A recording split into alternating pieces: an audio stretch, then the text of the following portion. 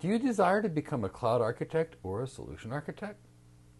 If so, this video is for you.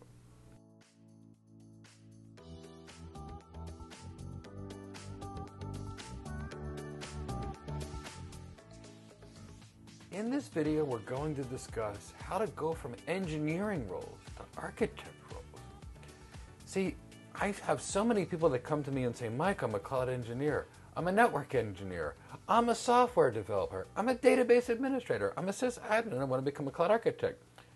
Should I get more certifications? And I say, well, no. Let's figure out what exactly the career you want is, and let's talk about the skills that are necessary to get there. And if so, we'll gain some of the appropriate certifications, and we'll remove some that don't belong there. I'll explain to you why we have to do this. And I learned this lesson very early on in my youth. In my youth, I was a hardcore network engineer. My CCI number is 7417, and I like to get geeky and down and dirty on the tech. I still do, but I don't get to do it in my job. And I used to notice the network architects would come in, nice suits, walk and talk, charm, charisma, executives. And they didn't seem to know that much about the tech. And I used to think, how can these lightweights be doing these designs? And why are they getting paid so much more than me as a network engineer? And then I realized something. After I made some mistakes, which is why I made this video. So I kept thinking, wait, to get to this architect, this almost superhero status in the company, I had to get more certifications. So I did. I got certifications, and I got more and more of a techie. And the more certifications I got, the leadership was saying, Mike, there's something wrong here. I need an executive, not a techie. In fact, when I finally did get my architect job, my first few, I actually removed some of the certifications from my CV or resume, and I've been doing this ever since, and I've helped so many people get their first cloud architect job, their first solution architect job, their first enterprise architect job, their first network engineer job, or their first cloud engineer job, but it's all about training for this exact skills for the job. So why were the certifications not helping me? Why was getting to become a techie, not building my network engineer career into a network architect career? And why, when I changed this, did I instantly become a network architect? And why have I taken so many people and gotten them cloud architect jobs or solution architect jobs? I'm going to give you the secret. The secret is it's what we actually have to do in our job. That's the key. We have to do in our job. And later we'll talk about why I often remove certain certifications from people's resume when they want to get that first cloud architect job or solution architect job. And I don't want to go there just yet. Let's talk about the few things that go into the job. First, there's the brand. When you think of a brand, whether it be a cloud architect brand, a solution architect brand, or a cloud engineer brand, there's a brand associated with this. And if you have a strong brand, you are much more likely to get hired. And part of that is making sure you've got the expert skills for your job and act with integrity, authenticity, consistency, and responsibility. But let's talk about why cloud architects and cloud engineers are so different, and it all comes down to focus. The focus of the cloud architect or solutions architect is to improve their customers' business performance. I'm going to say this again. The focus of the cloud architect or the solution architect is to improve the customer's business performance with technology. This is digital transformation. Digital transformation is the cloud architect's job or the solutions architect's job. So if the main focus on the cloud architect or the solution architect is to improve business, I hope you can start to see why getting engineering certifications are not necessarily so helpful. But we're going to talk a lot about this because there's a big difference with the cloud architect versus the cloud engineer. The cloud architect must focus on the business, and the cloud engineer must focus on the tech. And unfortunately, having better engineering skills does not teach digital transformation or business transformation. So automatically, we've got a cloud architect, cloud engineer skills mismatch. The cloud engineers need to be tech. But the cloud architect or the solution architect or the enterprise architect needs to be business executive plus tech, and it's a different kind of tech. And that's what we're going to talk about. So let's analyze the skills of each career. The cloud architect is 100% focused on business. And in most cases, the cloud architect or solution architect will never touch the technology. These are not hands-on positions. These are leadership positions. So to become a cloud architect, these are the things we're going to be doing in our jobs, and I'm going to tell you what it requires. We're going to be interviewing the client, including the CEO, CFO, CTO, CIO, etc., which means you must have stellar communication skills and something that's called CXO relevancy, or the understanding and knowledge how to be relevant to the C-suite. Now, as architects, we don't touch the tech, but we will have to do some form of proof of concept testing and baselining of the organization systems. And who does that? The really technically smart cloud engineers. So we're going to have to lead a team of engineers that are going to do proof of concept testing and baselining the organization system. After we meet with a client and we figure out what their business requirements are, we're going to have to design an architecture. And I'm going to tell you this right now. Most architectures take a team. So when I meet with a client, as soon as I find out what their business requirements are, the first thing I do is go back to my company and build a team of the 30 to 50 people that are necessary to design the architecture. So I have to have some really good leadership skills for this. And I also have to have some good sales skills. So I can go back to my management and say, I need these 3 people from your team, these 3 people from your team, and these 3 people from your team, which means I have to build a business case and justify why to the management of my organization I need these people.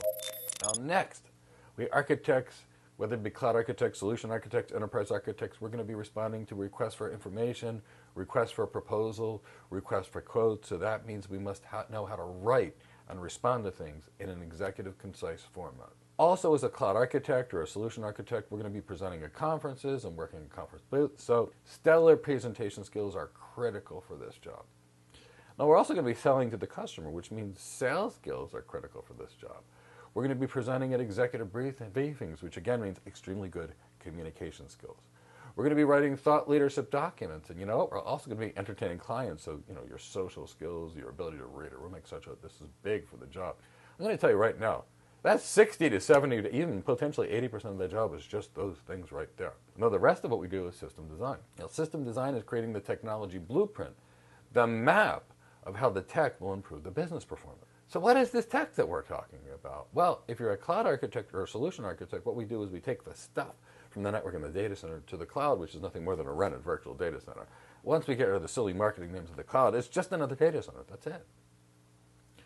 So if a cloud architect doesn't touch the tech, is configuration, coding, scripting, or Terraform knowledge helpful to the cloud architect or solution architect? No, not at all.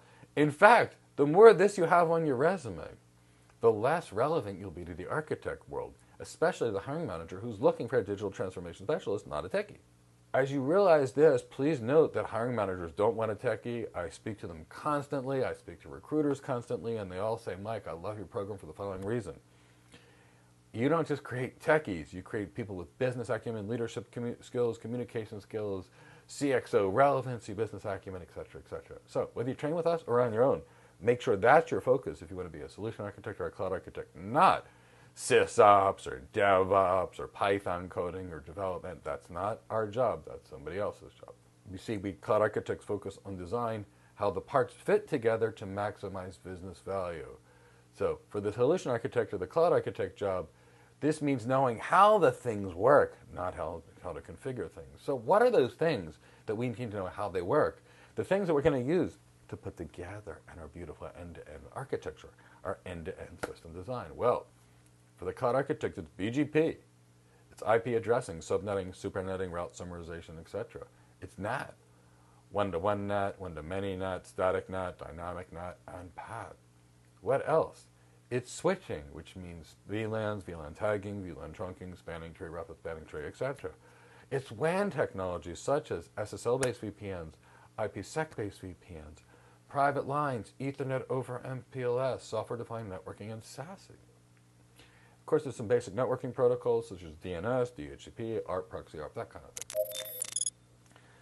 Now, the rest of the things that a cloud architect needs to know how to design and work with is server virtualization and containers and container orchestration and storage, block storage, object storage, file storage, load balancers like network load balancers, application load balancers, when you need to stack them and how you tune the performance of them, databases, relational databases, NoSQL databases, and of course in the security end, next generation firewalls, not necessarily the cloud native ones, but next generation firewalls, intrusion detection, intrusion prevention systems, VPN concentrators, and business applications such as ERP and CRM systems and how they can improve the business. These are cloud architect skills. And that's what it takes to get a great cloud architect job or solution architect job. Now, what about the cloud engineer? Because if you train to be a cloud architect, you can't get a cloud engineering job because it's different skills and you've got this conflict over here. The cloud engineer is a deep technology professional. The cloud engineer is the critical person that takes the designs from the cloud architect, solution architect, or enterprise architect and builds them and makes them into reality. So the cloud engineer therefore must understand how the components work Not just how to configure them, how they work. So this is deeply different than what's covered in something basic like the AWS Certified Solution Architect Professional. That's the name of a service and how to configure the service. Engineers, the deep knowledge of how does it work. Because you can't tune something if you don't know how it works. Because the engineers are going to be involved in tuning the system, how to build the system. So they need lots of good hands-on configuration skills. CLI, management console, etc.